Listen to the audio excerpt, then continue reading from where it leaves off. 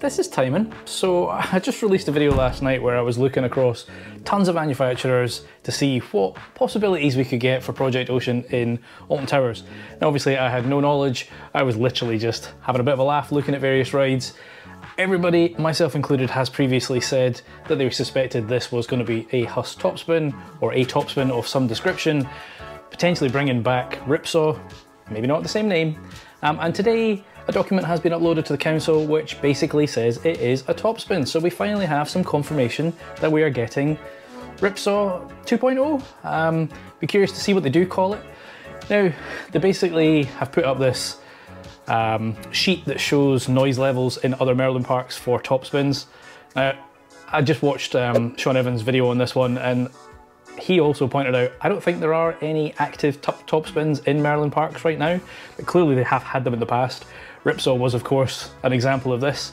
It'll be interesting to see what type of TopSpin it is. Again, nothing to say it is Huss. There are other manufacturers that make this ride. The one that we used to have in Alton Towers was the kind of both rows facing forward, kind of tiered.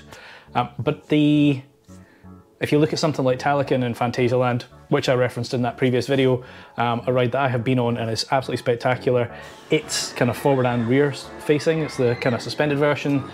I think that one would be perfect because I'm assuming that they're going to build this with the seats facing towards Blade and also towards Galactica. The old one, the one that was there before, was faced sort of 90 degrees to that, so it was looking out towards Nemesis.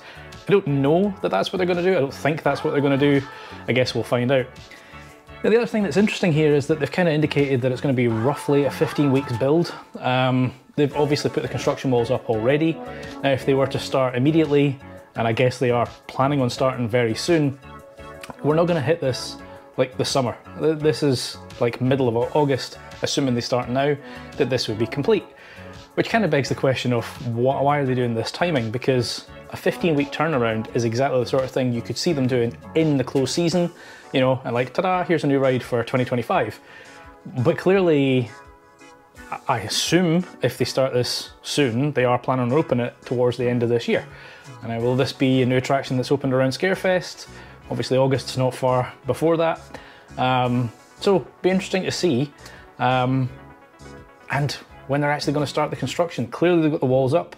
I don't know if they have actually had permission from the council yet, or if this is...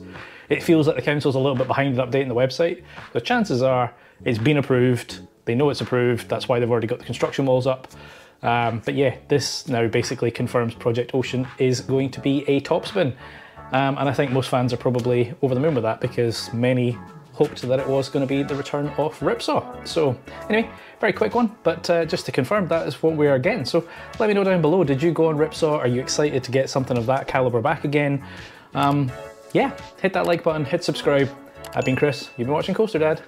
See you in the next one.